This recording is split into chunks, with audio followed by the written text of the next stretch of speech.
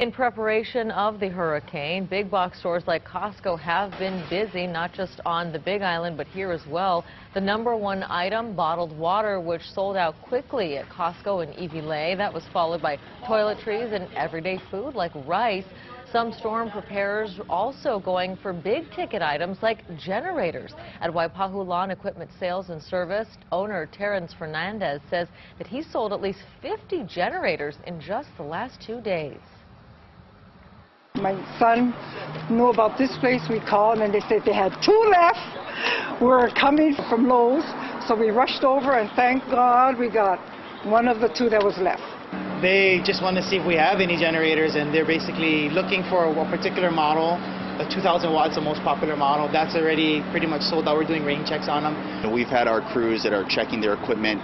We're making sure we're topping off the fuel supplies and vehicles and emergency generators, checking our staffing, looking the way we have work scheduled throughout the week, so we make sure that we have crews available to respond if anything does come up later in this week. And HECO says that Isel could threaten power lines above and below ground. Wind could be the greatest threat to utility poles, while flooding could knock out those underground utilities.